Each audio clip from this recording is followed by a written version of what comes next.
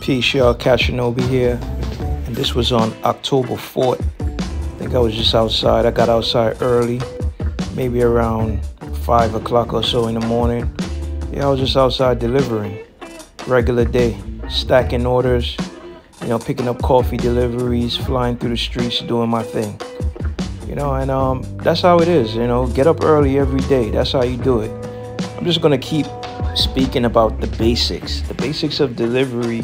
If you want to make over 250 to 300 a day, is getting out early. You got to get outside early in the morning. That's how you do it. That's how you make your money. Make majority of your money in the day, and you leave dinner.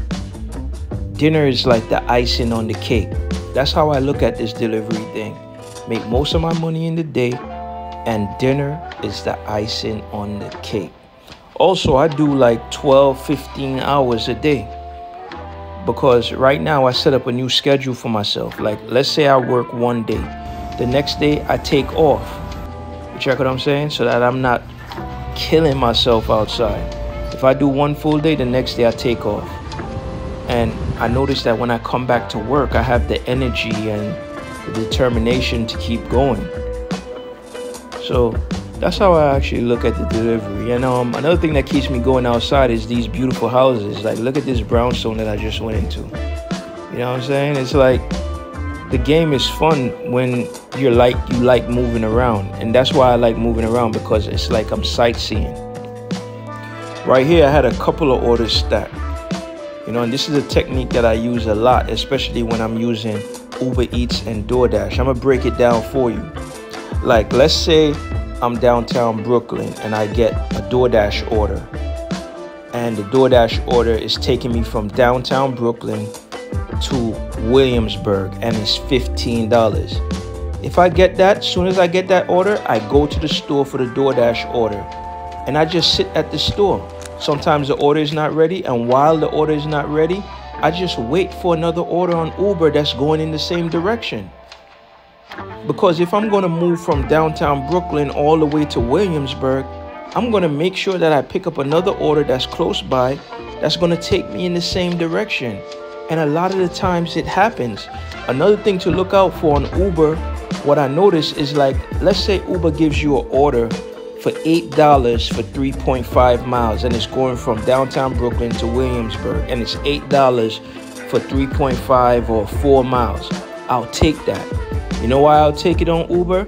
Because I've noticed that every time I take an order like that, like an 8 for 4 miles, and I just give it a little bit of minutes, a wait, like let's say 3 minutes, bing, bing, bing, another order comes in. You gotta remember these things. When you see these things happen to you outside, always remember, so that you could reverse engineer it to benefit yourself on when you got another stack. So let's say I had the first DoorDash order, which was already like $12 going from downtown Brooklyn to Williamsburg. All I do is just field the next order that's going in the same way on Uber.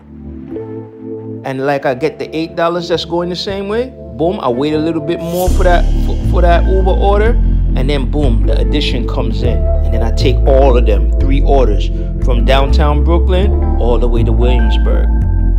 And sometimes those trips could be like $27 to $30 a pop. Now, because I move around all the time, I know Bed-Stuy, I know downtown Brooklyn, I know Greenpoint, I know Williamsburg. You have to think like that. That's how you have to think to secure your money every day. That's why when I go outside, it's like clockwork. I know I'm going to make $300 in a day. It's not guesswork anymore. And these are the type of things that I talk about in my ebook, which is available on sale in the description. These are the type of tips that I talk about. You know what I'm saying? And for anybody out there, if you want to get on the phone with me, you want to talk to me about delivery, especially in the Brooklyn area, and you need tips and stuff like that, I'll do some consultation. You could call me up. I'll break down everything for you. How to get an e-bike, how to buy used e-bikes, and how to make sure that your e-bike is working before you buy it. I'll break down a lot of things. I'll give you things to purchase on Amazon if you need to know.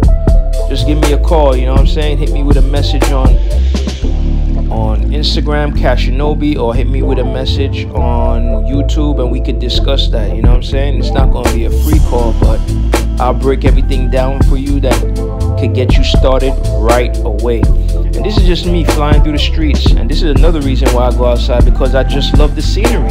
That's why I can't sit down in one place, because look at all these beautiful scenery. That's why I like riding around. You know, it keeps me stimulated when I see all these different areas of Brooklyn.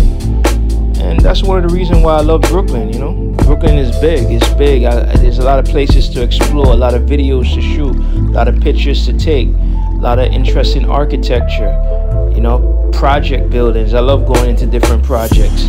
Some of them are dirty, but you know what I'm saying? You know what I mean? Some of them are clean, some of them are dirty. But I just love moving around. Here's me flying out. I done hit Long Island City. Now I'm coming back from Long Island City. You know what I'm saying?